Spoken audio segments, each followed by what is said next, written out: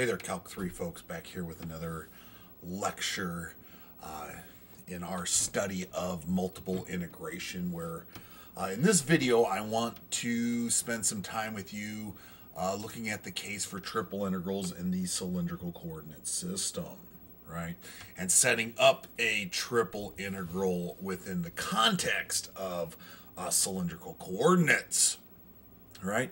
And what we do open up with here is introducing ourselves to the cylindrical coordinate system, and I will take note to begin with here that it's really is not much new to us in terms of how we define location in space. It is kind of a mix between our understanding of position in two-dimensional space, defined by our polar descriptions of position in 2 dimensions, with that component for the third dimension still happening in the rectangular context, still happening with respect to the value of z in our description of 3-dimensional space, right? What we do begin by noting here, though, right, in addition to defining location by the coordinate x, y, z in 3-dimensional space, we can denote that coordinate's location actually by using the coordinate r, theta, z, right? Where I began by highlighting that when we think about this coordinate in 3 dimensions, the values of r and theta, right, are just our descriptions of position in 2-dimensional space using what we call polar coordinates. All right, and polar coordinates are not a new topic for us, folks. We've been studying polar coordinates back since chapter 12. We're introduced to polar coordinates, I do recall. And we also saw polar coordinates develop just a few sections ago when we were looking at calculating double integrals over polar regions. All right, we're going to see that idea kind of extend itself now up to help us out here in 3-dimensional space, right? Where? Ooh, I should really say, I think that's R2 there. I'll have to double back and check. Using the polar coordinates r, theta in this rectangular region here. Now, what is r and theta? Again, what is a cylindrical coordinate? Let's take note here with a bit of an illustration, right? We might consider the following illustration of the cylindrical coordinate given by r, theta, z, where r, theta, and z are illustrated by these arbitrary quantities, r1, theta1, and z1, right? That coordinate r, theta, denoted by r1, theta1 in this description of position, right, does describe a location in 2-dimensional space as a set of polar coordinates, and z equal to z1, right? This value z equal to z1 describes a location that occurs along the z-axis, right? And down below here, you do see I give you a bit of an illustration for this scenario. Here at this location in our picture, right? At that location there is our coordinate r1, theta1, z1.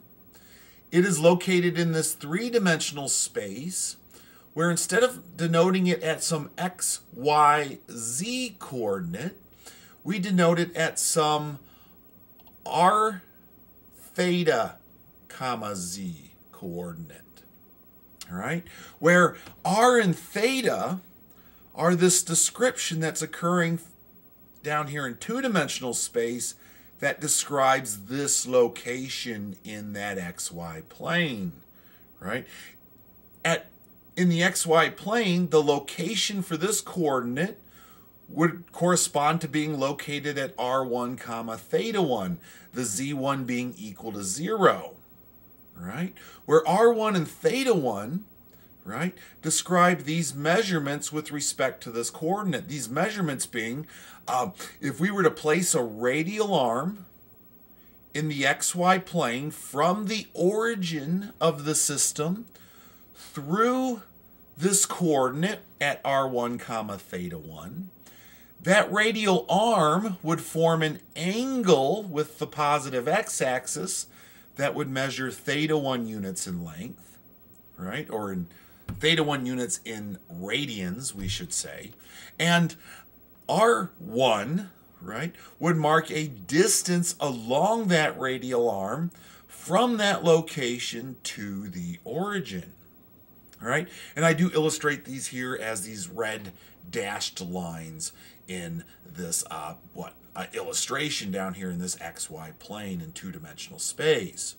How we obtain the location then in 3 dimensions relative to this location in 2 is we go up or down whatever happens to be our description of Z1. And here we can see that we are traveling directly up, what we might say is orthogonal to the XY plane, right? A distance of Z1 units, a distance of Z1 that corresponds to traveling up so many units along the Z-axis, all right? What's different in a cylindrical coordinate as opposed to an XYZ coordinate in rectangular space is the use of R1 and theta 1 to describe this location in 2 dimensions, right? Z maintains its understanding here in the cylindrical coordinate system. It doesn't change, right? It's still part of the cylindrical coordinate system, right? Let's see what I make note of next here. Oh, what we make note of next then is how do we go about calculating, right, a triple integral, right, over region D for function f with respect to the volume of D within the context of the cylindrical coordinate system. And as we had seen back in double integrals over polar regions, there is an approach we can take, but it is going to require some transformation into a particular format.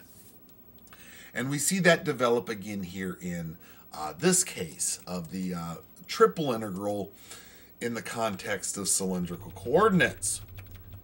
Now, how I present this is in theorem form. So if we look at this theorem, right, it looks rather familiar. Here we're going to assume f is going to be this multivariable function that is continuous over this region D that's occurring in 3-dimensional space, right? This is the region over which we're going to be finding the triple integral, right, with respect to the volume of that region, right, in 3-dimensional space. Where here, if we describe D, that region, using, instead of rectangular coordinates, we use the cylindrical coordinates r comma theta comma z, right, where we put on what look to be very similar restrictions to what we had in polar regions, theta being bounded by angles between alpha and beta, and r being bounded between polar functions of theta, g of theta and h of theta. And now, in the 3-dimensional context, incorporate just our description of z, where here's z again, right, most likely is going to be described as some function within the context of x and y. All right? And if d is described in this manner, and we consider calculating this triple integral, right, over that region of D for a multivariable function in terms of x, y, and z with respect to the volume of D, right? Since x equals r cosine theta and y would be equal to r sine theta, that triple integral that we could start off with in terms of x and y, well, x, y, and z, that happens with respect to the volume of D, right, could be translated into this triple integration here on the right-hand side, where you will notice the order of integration is dz, dr, d theta, right? The outer integration happening with respect to theta across the bounds from alpha to beta. The middle integration happening with respect to those functions of theta, g of theta and h of theta, right? Happening across the bounds from g of theta up to h of theta. where these first two bounds should look familiar when we go back to and consider the case again for double integrals over polar regions. These were the two integrals that we saw in the specific case of a double integral over a polar region. Right? The double integrals, or the two integrals in that double integral, took on exactly this form and had a description of R that was exactly as we had seen develop here to begin our description of the constraints on D. Right? What we do consider having, though, in this case is an additional iteration of integration. Right? This innermost integration that's actually going to happen with respect to Z. Now, as we noted in D, Z will typically be defined as some function in terms of x and y, where you're going to have to take note because x is equal to r cosine theta and y is equal to r sine theta. You can come back to these functions in terms of x and y, function m and function n, and replace, right? Be able to replace x and y in those functions, right, with respect to with respect to r and theta by making r equal to cosine theta and, x equal to r cosine theta and y equal to r sine theta. Now I do see a quick error in my notes here. I want to change around these bounds in order to be accurate. Let me get out here. There. Right? As Z is going from m to n, then m has to be our lower bound and n has to be our upper, and I have to get those in the proper order, just like I had here for the bounds on r and our bounds on theta. Make sure I have those in the right order. Now, if we move into the integrand, you will notice the difference here in our integrand. Right? To begin with, you'll notice function f, instead of it being stated in terms of x, y, and z, x is being replaced with r cosine theta, y is being replaced with r sine theta, and z, well, z just remains the variable z in the functional description of f. But you do have to also replace this x and this y in our functional description of f with respect to these values in terms of r and theta, r cosine theta and r sine theta respectively. And then also, as we had seen back in the case for double integration over polar regions, we are going to have to include one additional factor, right, into this integrand, that factor of r, right?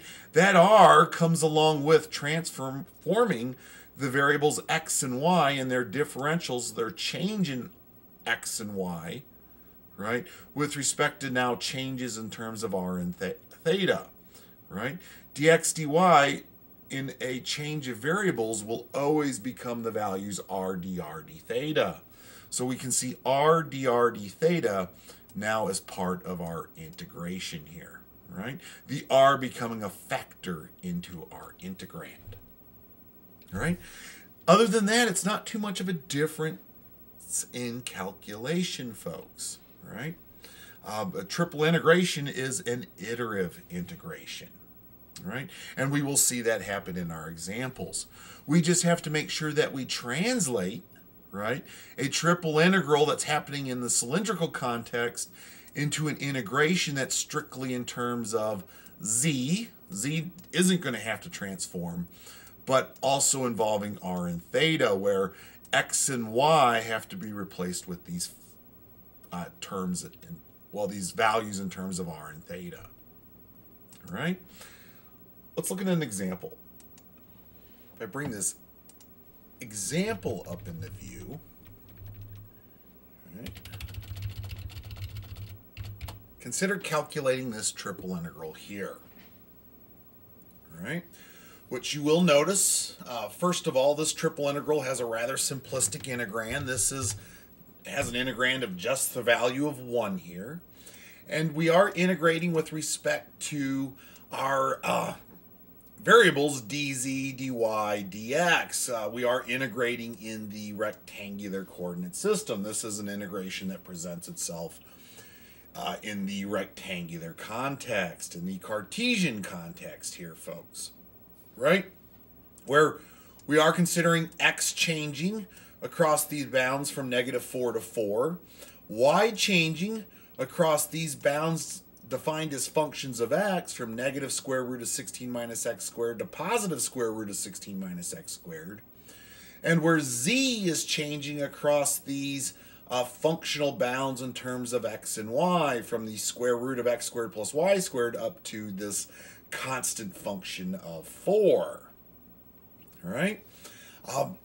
We are calculating this integral over an integrand of 1, where not only does this then represent a hypernet area trapped between this surface in three-dimensional space and, well, I should say between this surface in four-dimensional space, this hypersurface, and this three-dimensional solid described by D, it also corresponds to what's going to be the volume of the solid D here, since our integrand is the value of 1. So we really are doing just a volume calculation. Also, folks, a volume described by this solid of D.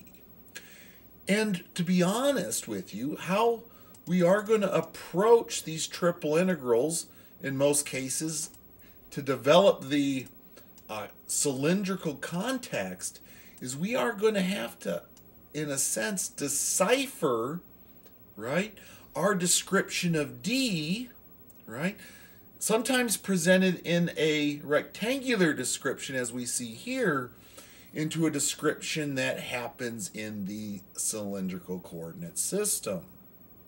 All right. Now, if I take this description of boundaries here, we will notice,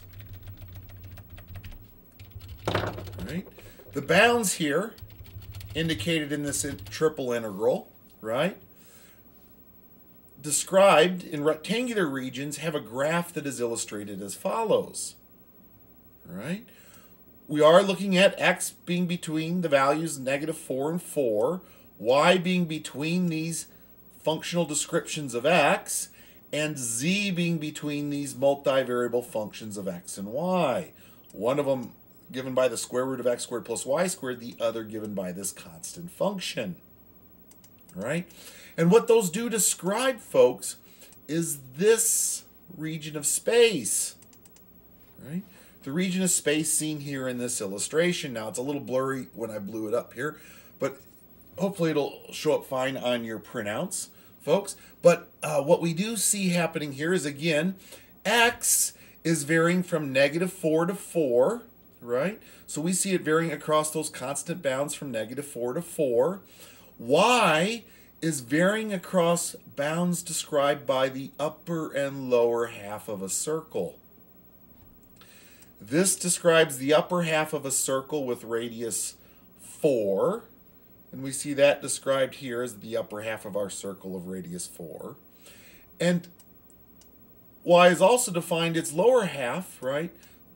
It's a bottom half defined by, well, r's bottom half defined by this half a circle, the semicircle from given by negative square root of 16 minus x squared, right? This circle centered at the origin with a radius of 4 that forms down here in this negative region for values of y.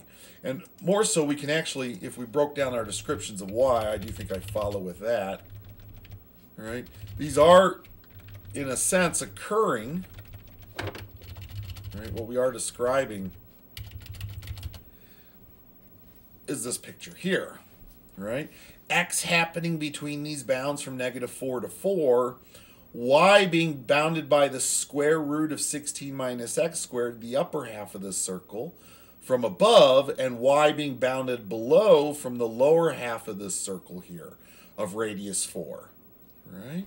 That is the description we have here for y, where then z, what describes z's behavior, is z falls between this surface, where what this surface describes, folks, is the what we might call the lateral edge of this cone, right, or the lateral face of this cone, right? It is this conical surface that forms, right? That conical surface, right, is described by this description of z in terms of x and y. As x and y spread out from the origin over region R, right, z goes up in value in a very much linear behavior that forms this conical shape. And this cone continues up until z reaches what value? Until it's capped off by this surface at a value of z equal to 4. And that's what we see on the upper half here, right? We are really taking a slice of this cone then from 4 down to our xy plane, and it's all happening over this region of R. All right? So in this breakdown, a lot of this is going to begin by being able to decipher this description of your region D in the rectangular system so that you can translate that over to what we're going to now describe in the cylindrical system. And really what we're going to have to consider transforming here, folks, notice the z values, you really leave those alone. We are going to have to rewrite x and y in terms of r and theta, which you notice isn't going to be too tricky because x squared plus y squared is equal to r squared. And the square root of r squared is simply the value of r. But we're going to have to translate this description of r in terms of r and theta. And actually, that's not too tricky of a description. You may have gotten a hint of it down here, right, as I set this up, right? But let's take note here. In the illustration, let me actually do this. Did I really? Okay, we'll have to shrink this down. Get this back down to a not so fuzzy size. There we go. All right. So note in this illustration, solid D, this region D occurring in R3, right, occurs over a region of R in two-dimensional space, also illustrated here in the graph, where in the polar context, region R could actually be described as this. Right? If we brought that picture back into view, right, that description of R, right, can be described in the polar context with respect to variables r and theta, where theta is this angle forming between the positive x-axis and points throughout this space that occur everywhere from 0 all the way around this circular region through one cycle up to the value of 2 pi. Right? And r, the distance we are from the origin as we cycle around this circle, starting at 0 and up through values of theta equal to 2 pi, are always between a radius distance, a distance of 0 at the origin, going up to a distance of 4 units away. Right? And we get a very simplistic description of r compared to what we had back here in the case of the rectangular coordinate system. Right? We're going to use this description of r in our triple integral. If we bring the triple integral, I believe, up in the picture, right? Or to begin with, so it follows that region D can also be defined as this. This set of points in three-dimensional space described by the coordinates r, theta, z, such that now theta is bounded by these values from 0 to 2 pi, right, coming out of this description of region R, intersected with the values of r coming from our description of r that are bounded between the constants of 0 and 4, right, intersected with now values of z, or if we go back to our three-dimensional picture, are happening on the bounded between on the upper end by this surface where z equals 4, the top plane of this cone, down to the actual surface that forms the cone, the lateral surface here on the cone. All right? All the z values trapped over region R between these two surfaces form the solid D over which we're integrating. And in the cylindrical context, we can describe the D as we see here, right? That region D as we see here with respect to these bounds. A lot like how we see our theorem presented, right? assume we have this function f now, right, which is just constant function f, and it is continuous over this region D now that has been set up partially with respect to the polar coordinate system and partially with respect to the rectangular coordinate system where z maintains its description in the cylindrical system here, right? When we mix these two systems in the manner that we do here to describe three-dimensional space and location in 3 dimensions, we are describing things in the cylindrical coordinate system, right? Where now, when we go to set up our integral for the triple integral in this case, right, we're going to have to set it up with a very specific order. It is going to have to be set up very specifically with respect to the order dz, dr, d theta, where dr d theta describes that polar region R in 2 dimensions that we should be familiar with from our double integrals over region R, right? Where our then inner integral then happens with respect to z, where in the rectangular system between m and n, our integration will occur, but will have to be rewritten so that x equals r cosine theta and y equals r sine theta, right? And then as for our integrand goes, we do have a rather simple integrand. Our function f in this case, if we look down below again, is just equal to the argument of 1, right? It's just equal to this argument of 1. So replacing our x and y with these values in terms of r and theta is still just going to leave behind 1, but because we are doing this variable transformation with respect to x and y, we are going to have to include this additional factor in our integrand, the value of r. We will have 1 times r in our integrand. All right? If I bring that into view, right, if we now think about our double integral, it will happen across this description of dr and d theta. Theta from 0 to 2 pi and the outermost integral. R, the middle integral between values of 0 and 4. Z does get rewritten where I replace x squared plus y squared with r squared in our polar relationships, right? And the square root of r squared just simplifies to r. And our upper bound 4, well, that still remains a constant of 4 in the polar context. Right? And as we had noted, that old integrand that used to be here, right, the old integrand of 1, now just simply has to include the factor of r in it. So it would be 1 times r, which would just yield the integrand of r.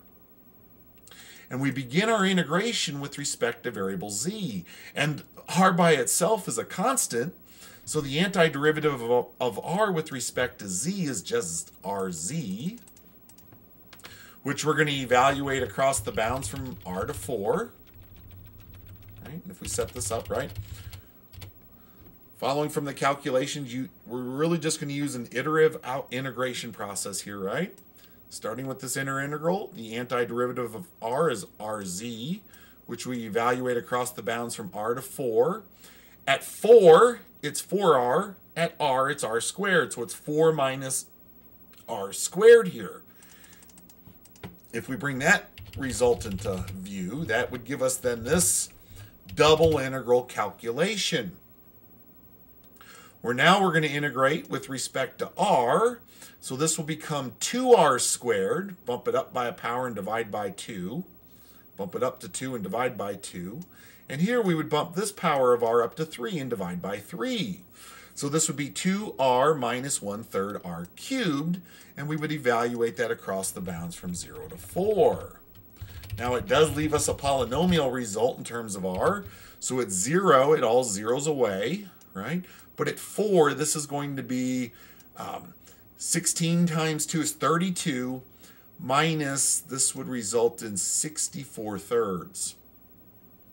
Well, 32 written with a common denominator of 3 would be 96 thirds, minus 64 thirds would yield 32 thirds in the evaluation of that antiderivative across those bounds. So what we end up having, and what we finish up here, is that integrand from 0 to 4 for this antiderivative would result in 32 thirds.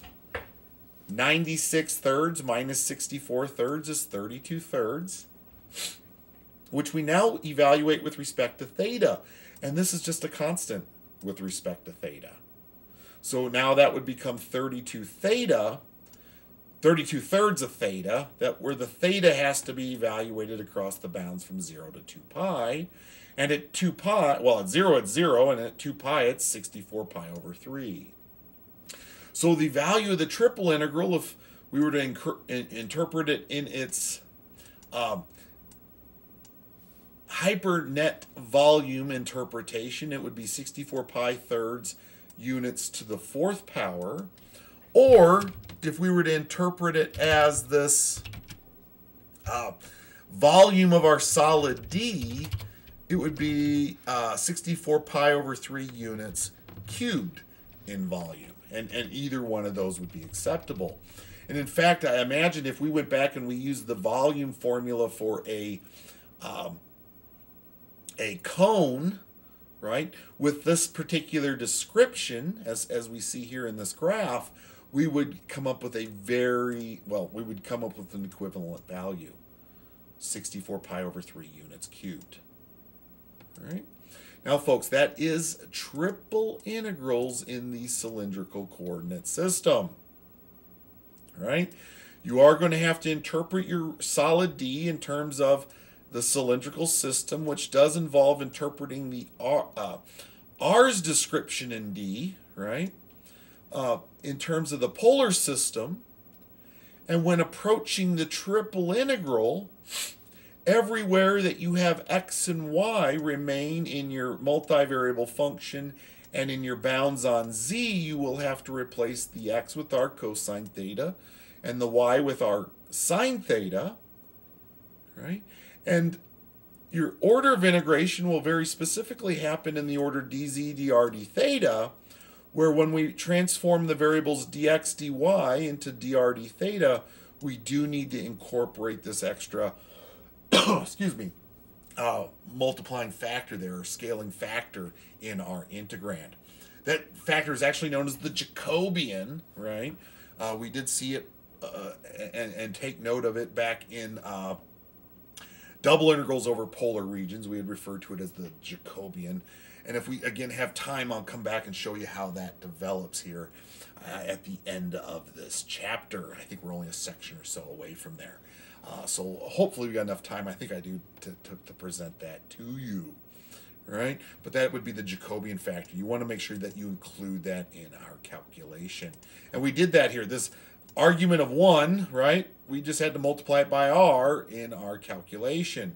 If I had some other functional description of f in terms of x and y, I would have to replace the x with r cosine theta, the y with r sine theta, and anywhere I saw things like x squared plus y squared, I could also replace that with r squared if need be. All right? And my integration then would have to happen in this very specific order. All right?